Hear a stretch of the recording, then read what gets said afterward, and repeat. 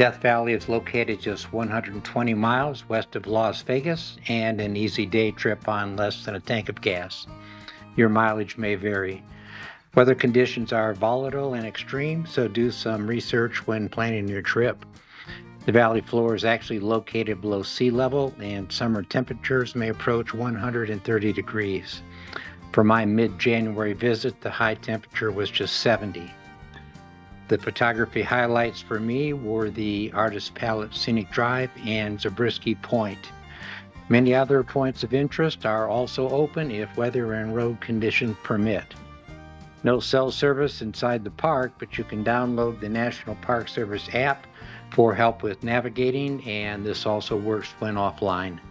Link in the description. Thanks for watching and safe travels.